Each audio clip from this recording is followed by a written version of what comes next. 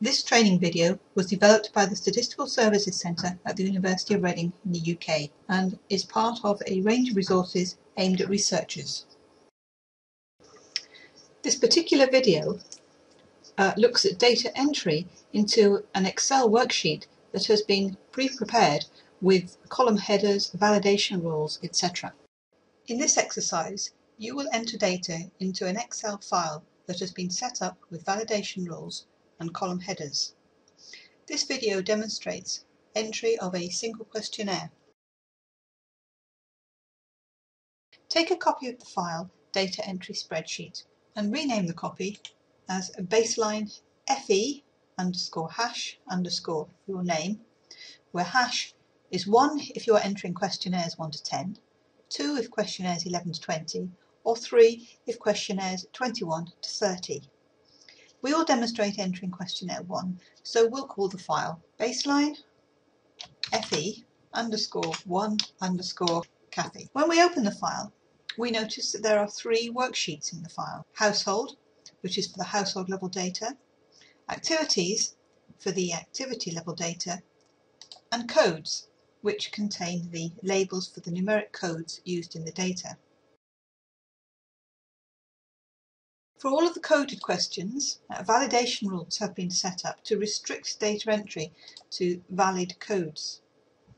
We have also set a range of values for the village code and the household ID. We have included input messages, so information about the type of data expected is displayed. You will also notice that we cannot move into the header rows on the worksheet. These rows have been locked to prevent them from being accidentally modified or deleted. These features help to ensure better quality data. We enter the data row by row, each row representing a household. For the coded questions, we enter the numeric codes. 1 for male, 3 for middle-aged. We have the code labels in the separate sheet so we can easily interpret the data.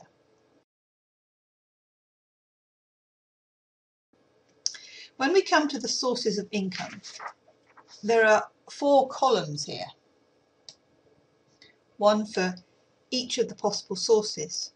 We need 4 columns as this is a multiple response question and a household could choose all 4 options.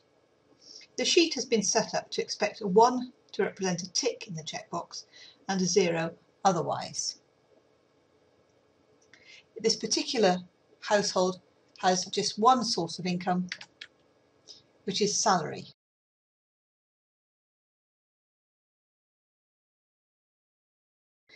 When we come to the income cells, we would only expect income from sources that have previously been chosen. The sheet does not include automatic skips, though these could possibly be programmed with the use of advanced features such as macros.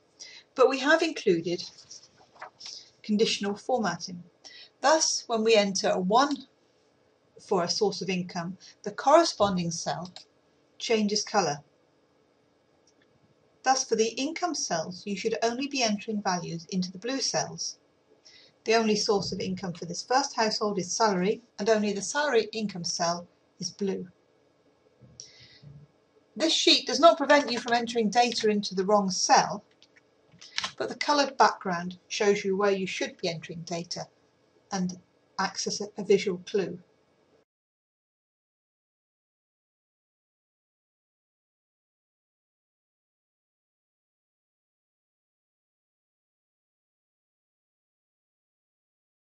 When we come to the economic activities, we need to move to the separate sheet. We must remember to enter the village code and the household number, as without this we would not be able to link the activities to the relevant household. We enter 1 row per activity.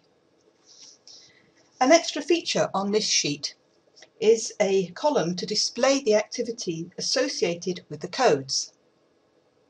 So, for example, we enter 24 as the activity code and we find that sewing and knitting gets displayed as the text. This feature uses the Excel VLOOKUP function to pick up the labels from the codes sheet. Thus we can easily check the coding during data entry, and any mistakes can be identified and dealt with straight away. For the household member columns, we enter 1 for a tick and 0 otherwise, just as we did for the checkboxes in sources of income. Don't forget to repeat the village code and household number for each activity.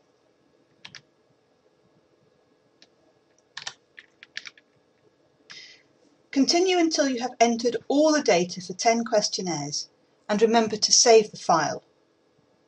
In your team, discuss this method of data entry. Be prepared to provide feedback to the other teams.